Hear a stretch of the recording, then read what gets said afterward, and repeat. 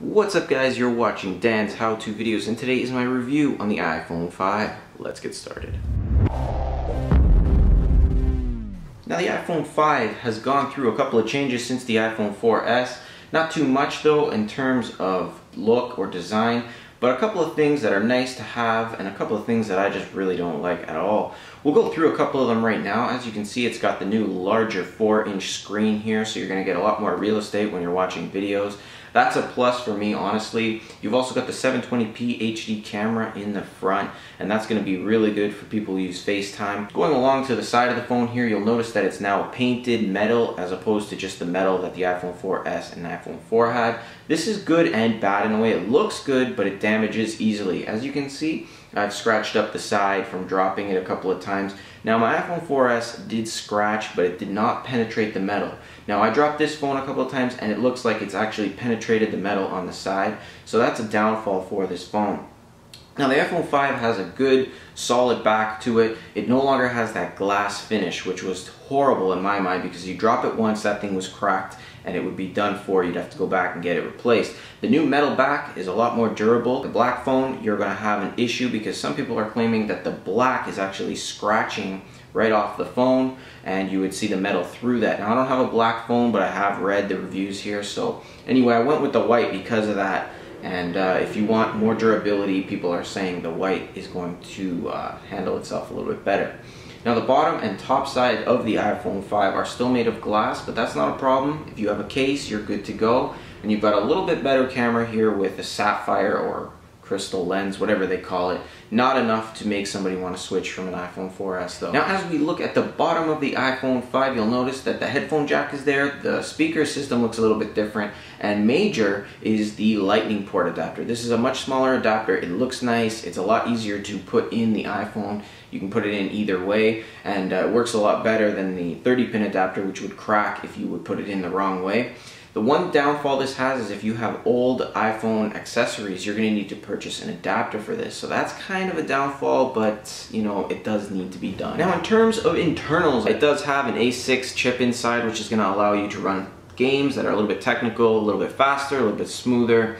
And that's pretty much it for the major changes. If you want to find out about all the changes, you can just go to the Apple site and have a look at that on your own. It'll tell you everything about it. But in terms of what you're going to get inside your phone, it's basically iOS 6. It's set up with that, or iOS 6 higher, whatever they have when you purchase your phone.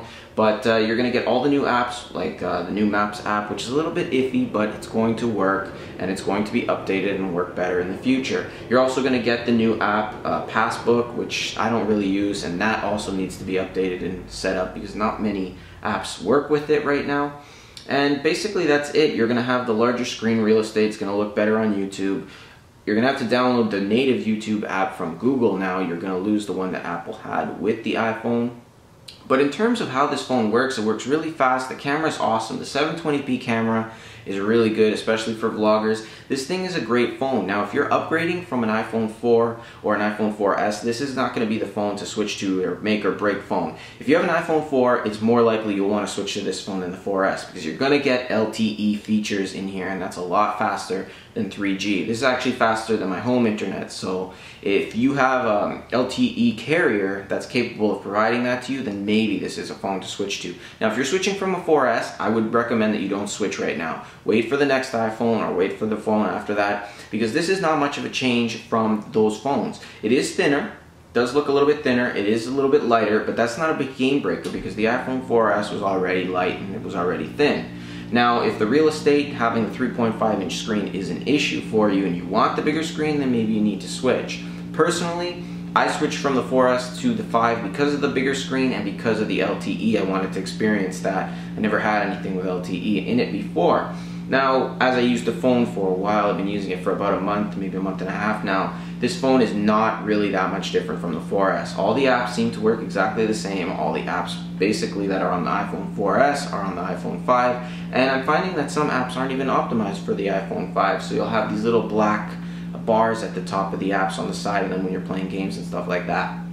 But in terms of the hardware and what this phone gives you, it's really good, solid phone. You're not going to be disappointed. The one thing is, if you've been using iOS devices for a long time, I've been using it since the iPod Touch first generation, which was I still have right now. I'm getting bored of iOS. Like, this is the same deal every time. You have your apps, it looks the same, everything's similar. They do a little couple of tweaks here and there, like notification center at the top, but nothing ever really changes and makes you think, wow. Siri was really cool at the beginning, but I find that I only use it in the car, and that's pretty much it. Like, if there was a little bit more of a, you know, excitement going on, like some of the Windows phones, those look cool. How they have the drop down boxes and different things like that. That kind of looks cool, and that could be a cool design that iOS could interpret. Like, I like how iOS now, when you look at your folders, it's not just a generic app in there, it's actually the apps that you're using. But that's, again, just a little tweak.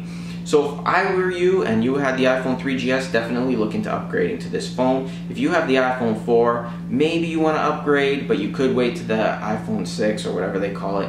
iPhone 4S users, don't bother upgrading to this just yet, especially since you got that phone a year ago, and you don't need to really get that. And you can get the iPhone 4S right now for like $100 or free on some plans. So really do your research before buying this phone. And you got a ton of Android phones like the Galaxy S3 that are just as good as the iPhone 5 here, and are a little bit more exciting in terms of the operating system. But personally, I love this phone. I'm glad I have it, but I am getting a little bit bored with iOS. Also, guys, if you do purchase this phone in the black version or white, you need a case. Do not just take this thing around. You drop this thing once, you're gonna have scratches, as I do here, all over the side, and you're going to damage this phone.